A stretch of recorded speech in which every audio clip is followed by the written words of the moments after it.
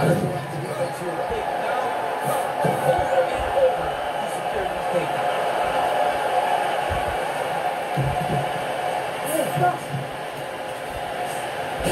so that's the end of the round. A lot of highlights from which to choose, but his success in that round certainly rooted in his offensive takedown. And that's what he does, right? He's a grinder. He's the type of guy that wants to get a hold of you, drag you to the floor. It doesn't bother him that much if you get back to your feet. He just wants to continue to make you work the entire time because he understands this type of grind most guys can't keep up with.